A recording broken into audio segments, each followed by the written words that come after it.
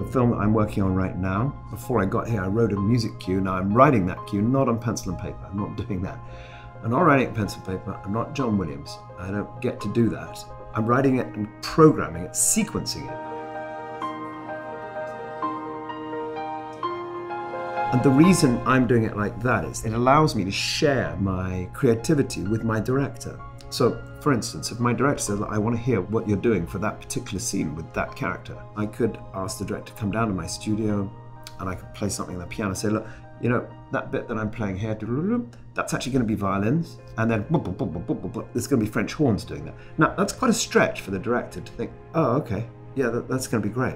Better still, with the technology available, I can write my music, but I can actually program it, sequence it within my sequencer, and I can put those sounds on violins. I'm going to play them on a keyboard on a violin sound, and I'm going to layer the sounds so that, in fact, we end up with an amazing demo.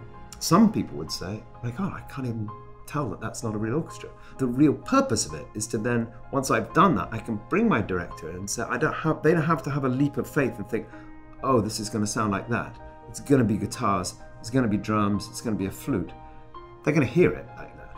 So that allows them to open your world up to a director who, yeah, the director, he or she's supposed to know a lot about everything, but my bet is that a director doesn't know everything about camera lenses. Everything, the DP's going to have to know that. That's why you hired a DP. They're not going to know everything about hair and makeup or costume. So that's why there are people hired who do know things about that. The only thing is you've got to let your client into your world. Otherwise, it's very exclusive, and Hans taught me very well on that. His analogy was, Harry, you know, you're an English guy. You get too shy and embarrassed. You got to undress in front of your director. I'm like, excuse me? He's like, yes, that's what it is. You got to show everything. You have to, because otherwise, how are you going to fulfill their creative dream and their creative vision for this project, this film? So allowing a director into your world via the use of technology has become critical. And yeah, I'm just coming up to hiring a new assistant for myself.